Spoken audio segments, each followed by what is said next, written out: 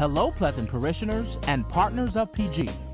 We are so glad you joined us today during this digital age.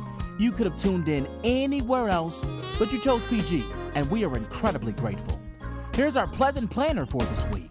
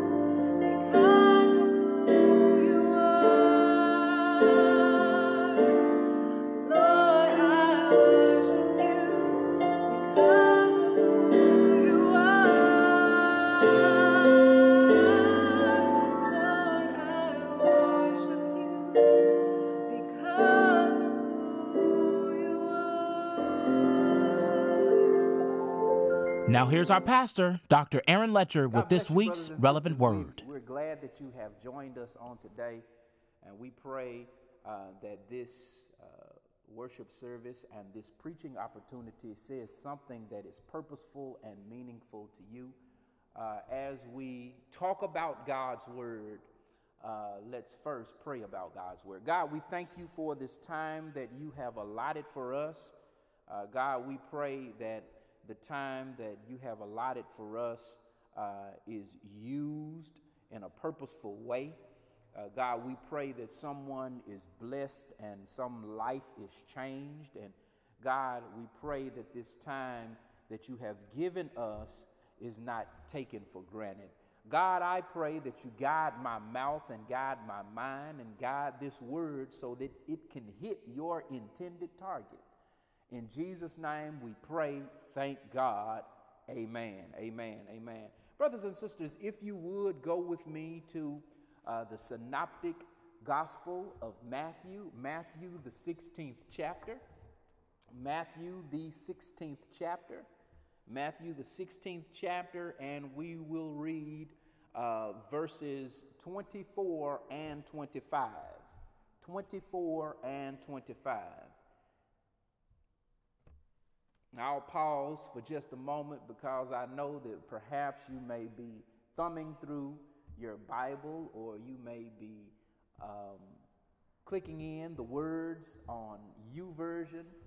So I'll give you a moment just so that you can read the Word of God with me. I'll be reading from the New International Version. And the New International Version says it like this. It says, "Then Jesus said to his disciples, 'Whoever wants to be my disciple must deny themselves and take up their cross and follow me. For whoever wants to save their life will lose it, but whoever loses their life for me will find it.'" And just for a little while, brothers and sisters, I just want to use as a title for the time that we share, "Take up your cross and let's follow Jesus." And I just want to use for short, "Take up your cross." Tap your neighbor, tap whoever that you are watching this virtual worship service with, and just say, "Hey, take up your cross. Take up your cross. Take up your cross." Brothers and sisters, my grandfather always told me that some things in life you cannot go over, you cannot go under, but you must go through. And I know that in this life, many times we like to take the easier route. We like to take the route that is with less suffering, less conflict, and less issues that brothers and sisters that cause us stress. But brothers and sisters, what the text is suggesting to us and what Jesus is sharing is that he is allowing us to get to that place where, brothers and sisters, that we go through suffering and embrace it, because it is something that will be of help to us in our Christian maturity. As we walk through this text, brothers and sisters, there are a few things that this text attempts to teach us. And first of all, as I look at it, we see the enigma of the cross. There is the enigma of the cross. As we look at the text, Jesus' discourse with the disciples was mysterious. And not only mysterious, it was paradoxically mysterious. Jesus' conversation seemed to be perplexing, and what he was saying seemed to be upside down. And many times, one of the things that I'd share with you is, brothers and sisters, that is what happens when you really and truly meet Jesus. He seems to turn our worlds upside down, but in actuality, Jesus is changing our lives to right side up. His words change things. You know, brothers and sisters, when Jesus comes into our lives, he changes things. He changes them to the exact opposite. You know, when the songwriter says he turned my midnights into days. You all remember that psalmist that says he picked you up when you were down. You all know that psalmist that said that he picked up a downtrodden heart. You know, Jesus is known for turning our lives upside down and then right side up. Jesus is known for making enigmatic assertions and announcements. And in this text, he makes an enigmatic announcement that are backed by authentic and evident actions. When he said in verse 25, for those who want to save their lives will lose it. Those who lose their lives for my sake will find it. This is an enigmatic announcement. And we are, brothers and sisters, if we look at Jesus and we look at the text holistically and we look at our sable-skinned Savior, much of what he says in Scripture is adverse to human logic. It opposes reason. You all walk with me, if you will. You all know Jesus says some things that are upside down, that are outside of the realm of human practicality. You all know those times when Jesus said stuff like, love them that hate you. You all remember those times where he says the last shall be first and the first shall be last. You all remember those times where Jesus says, bless them that curse you, pray for them that despitefully use you. That's some upside down stuff. And here Jesus is again in this particular pericope. He's saying some upside down stuff. Don't run from suffering, but embrace suffering. It's important to know that faith starts where logic ends. Brothers and sisters, I know we think we have it all worked out, but we ought to trust God in such a way and trust him and know that he is working it out for us even while we're thinking through our plans. None of these statements seem to be rational, but it's important to know again that faith starts where logic fails. A lot of stuff does not seem logical in the eye of God, or in the eye of humanity rather, but in the eye of God, it is totally rational. To say God is not logical is not to say that God is illogical, but it is to say that God is beyond logic. In other words, what I'm saying to you, just like the scriptural text says, when he talks to humanity, he says that my ways are not your ways. My thoughts are not your thoughts. Even as far up as the heavens are above the earth, that's how far up my thoughts are above, over, and beyond your thoughts. Brothers and sisters, what I'm sharing with you is sometimes the Lord's thoughts seem illogical to us, but is perfectly logical to Jesus Christ. Anytime 1 + 1 + 1 equals 1, brothers and sisters, in our logic, that equals 4. But in God's logic, it equals 1. 1 the Father, 1 the Son, and 1 the Holy Ghost. You all remember what the seasoned saints said. They all equal 1. So here is one of the tensions of the text. God calls us to take up our cross. But although Jesus calls us to take up our own cross, here is the paradox in the text. If we look at the paradox in the text, this is mysterious in that, brothers and sisters, we've got to understand that although Jesus Christ calls us to carry our cross, one of the things that we must understand as we bear the cross that we have, that you cannot carry your own cross by yourself. I said it. You can't carry. Even though Jesus said it, you cannot carry your own cross by yourself.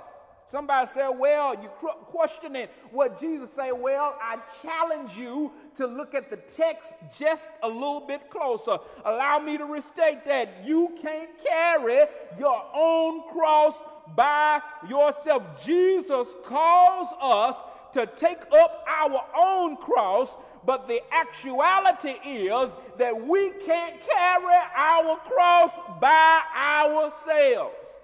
I know that because the same Savior who summons us to sweat under the saddle of the cross is the same Savior who on his way to Golgotha and who was on his way to Golgotha's hill was not able to carry his own cross himself.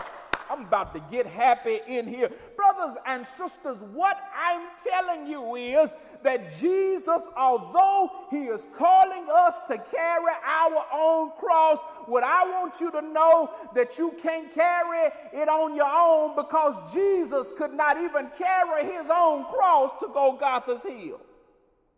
I'm not here to debate with you.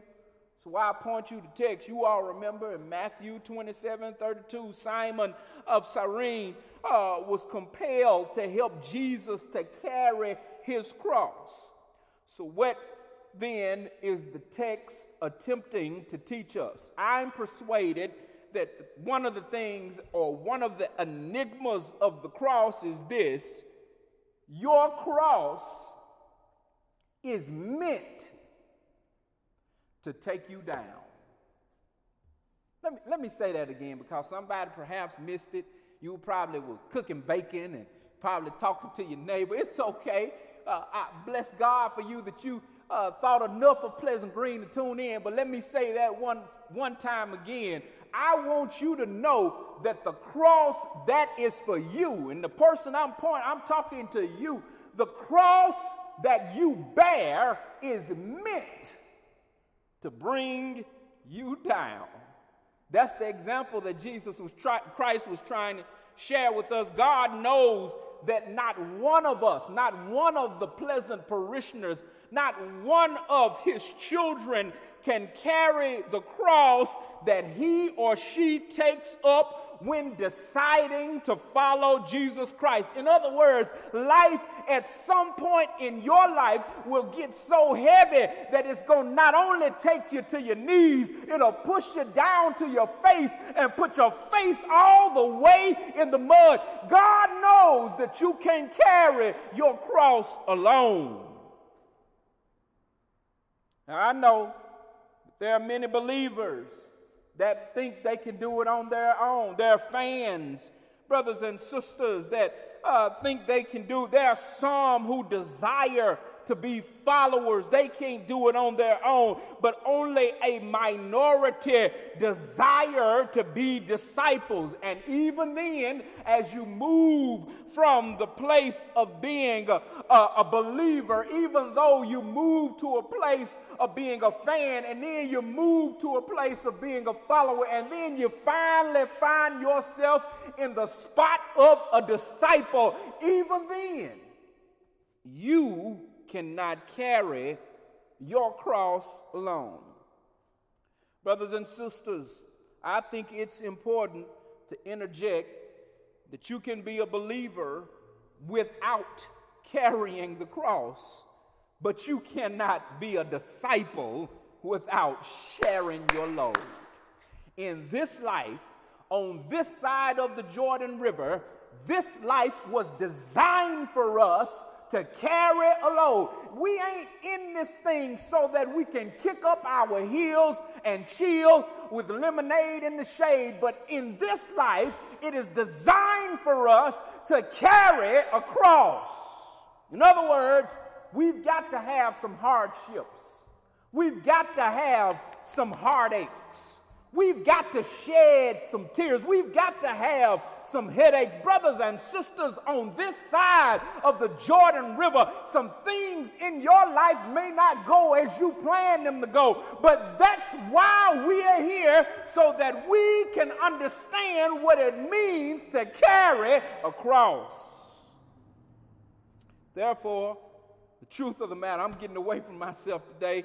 The truth of the matter is that many of us fail to realize that the same cross that we pick up is the same cross that will one day bring us to our knees. And I know Dr.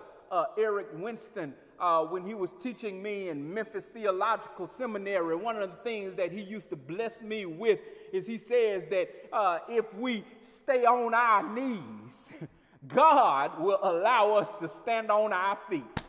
I wish somebody would help me praise today. Brothers and sisters, what I'm saying is that if you stay on your knees in prayer when hard times come, God will allow you to stand on your feet 6 feet tall and knowing that the Lord will deliver you. I'm almost done. Brothers and sisters, our cross will bring us down. And what I mean is the same cross that we bear will one day bring us down. What I mean is our crosses are designed to bring us to our own human, it is designed to bring us to the end of our own human strength, our own human endurance. It is designed to bring the worst out of you. Our crosses are designed to put us all the way down. It's designed to zap all of our human energies, leaving us helplessly depending on the Lord. One thing the Apostle Paul reminds us of in 2 Corinthians 13:4, Jesus was crucified through weakness.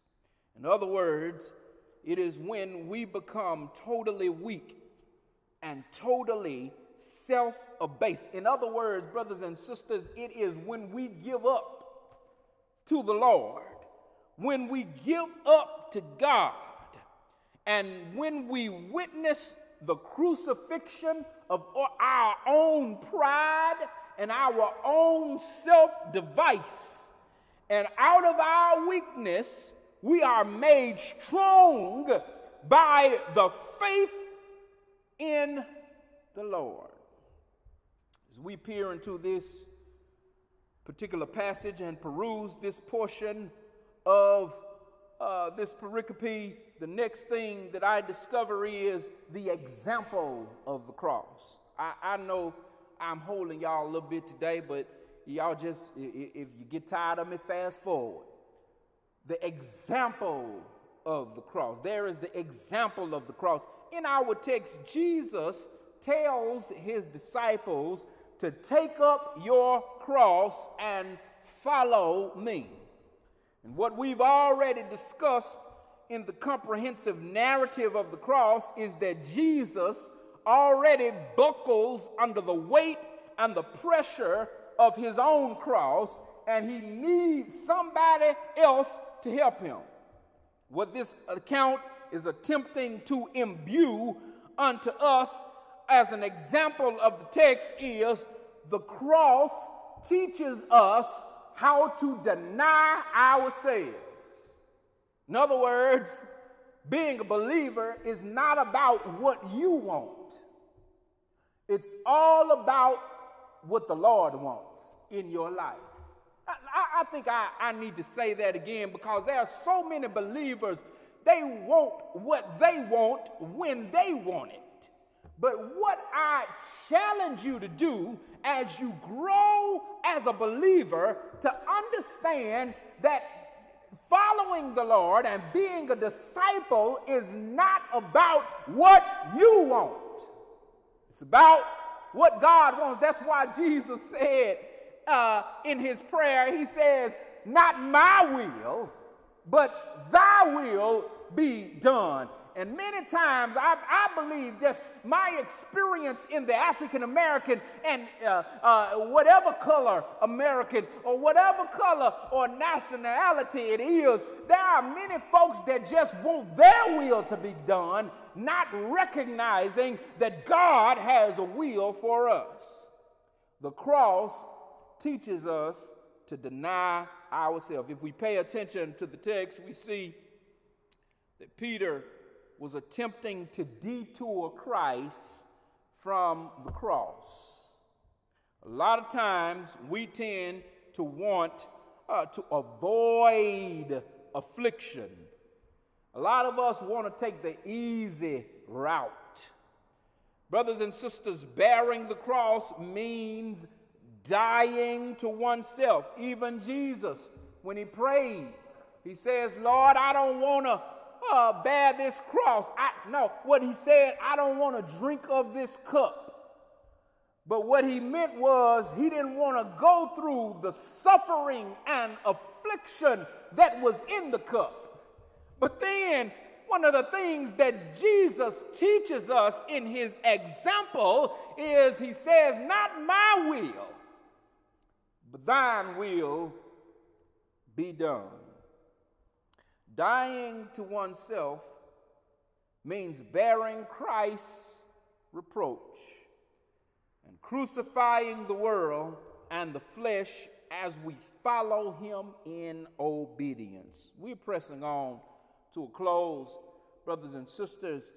But Peter was about to learn that suffering and glory always go together. You can't have glory without having something that's gory. Let me repeat that, brothers and sisters. You cannot experience glory without having something in your life that is gory. Somebody said that you see my glory, but you don't see my story. But brothers and sisters, in life, you have to go through your story. I'm just about done. And I pray that this has blessed someone as much as it has blessed me in my study. 1 Peter, you all remember 1 Peter 4 and 12, and then we go from 12 to 19, and then 1 Peter 5, 1 and 10.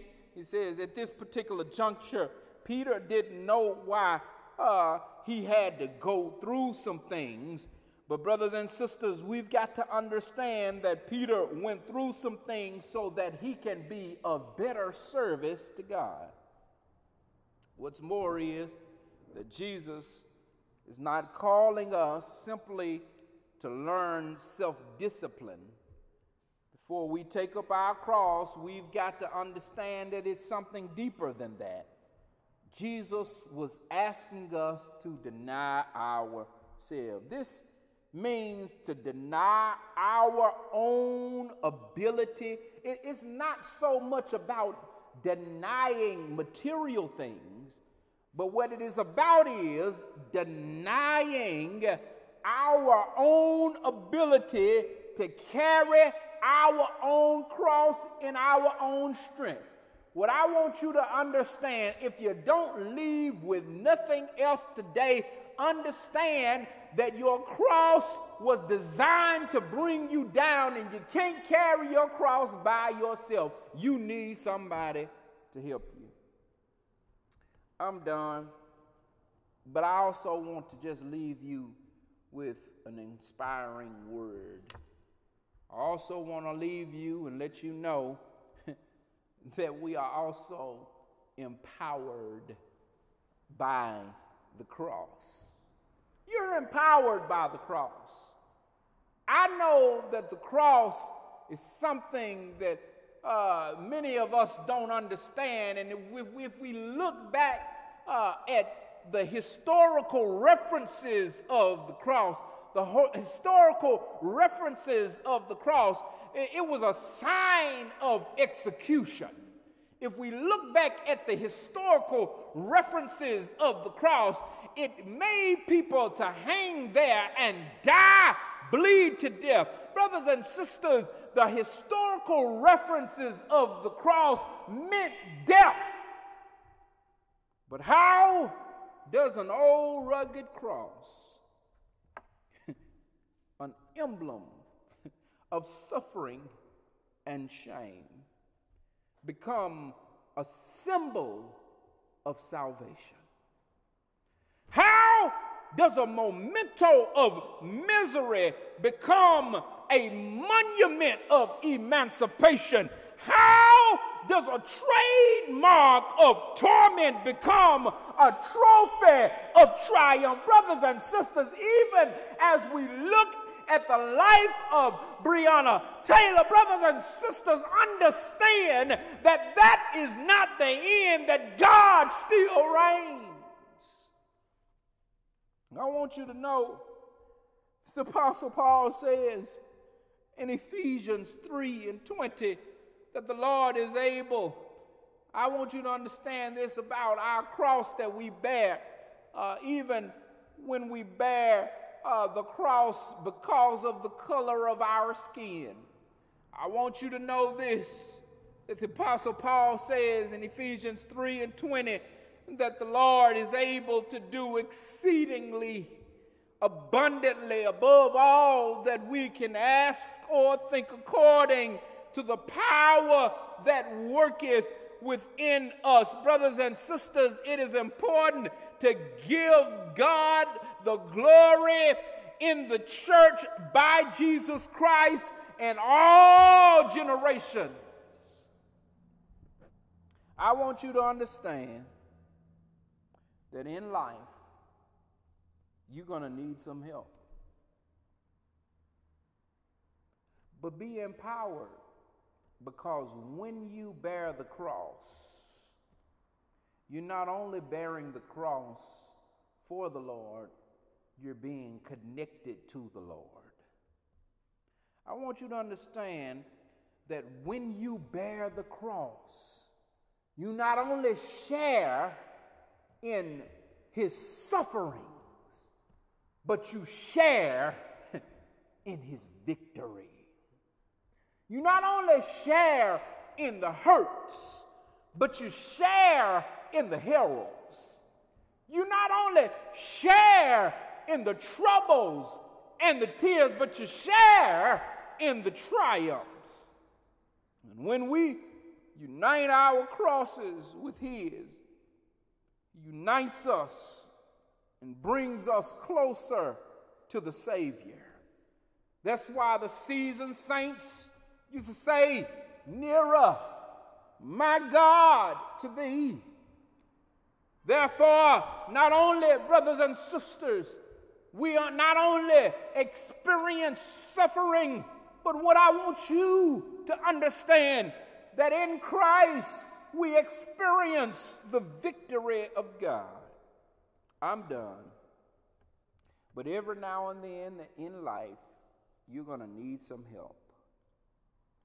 Joseph needed help as he carried the burden of betrayal. Moses needed help as he asked the children of Israel to help hold up his arms. Nehemiah needed help as he asked them to help him build the walls. Paul needed help as he was blind. And Jesus Christ also needed help. So therefore, brothers and sisters, you need help. But one of the things that blesses us is that in our help and in our weakness, the Lord makes us strong. The door of the church is open. The door of the church is open.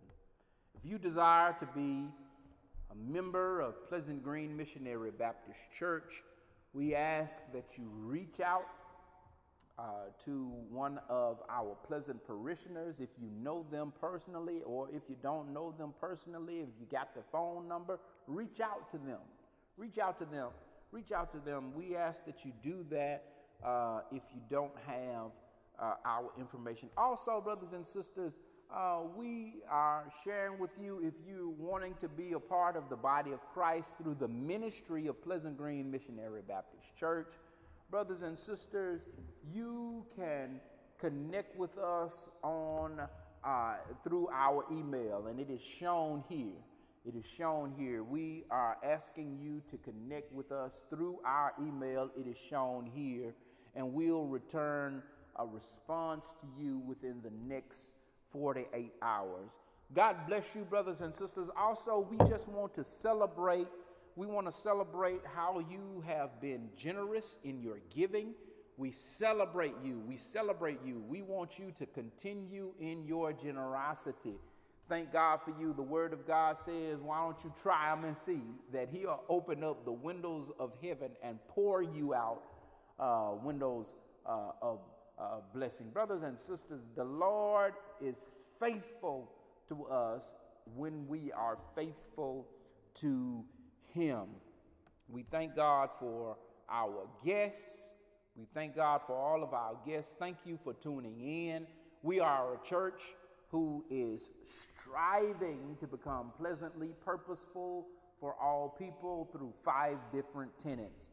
And we thank you for tuning in on today. And brothers and sisters, we pray that this worship service has been inspirational. We pray that this worship service has been encouraging. But most of all, I pray that this worship service has been evoking you to live a life that is worthy in the sight of Jesus Christ. With that being said, brothers and sisters, I've enjoyed sharing with you. I pray that you have enjoyed sharing with me. So let me whisper a word of benediction. Thank you, God, for who you are. Thank you for smiling on us. Thank you for allowing us to be able to watch this ministry. God, we ask that you smile on this ministry. God, each person who is here and God, who is make themselves available to make this ministry grow and flourish. God, we ask that you give them an extra portion of the Holy Spirit. God, watch over our parishioners as they operate in this city. Lord God, we ask that you smile upon our law enforcement who is righteous. God, we thank you for every parishioner. God, we ask now that you keep them. And now unto him that is able to keep you from falling and to present you faultless before the presence of God's glory with exceedingly joy, to the only wise God, our Savior, be glory, majesty, dominion, and power, both now and ever. May we all say virtually and together, amen. It's time to worship through giving. Give online at pgmbcstl.org or mail in your tithes and offering at the address below. Hopefully the word was relevant and relatable. If you'd like to connect to Christ through our church, shoot us an email at ghpruitt@gmail.com. We are always excited to reaffirm our relationship with you. Follow us on Facebook and Instagram.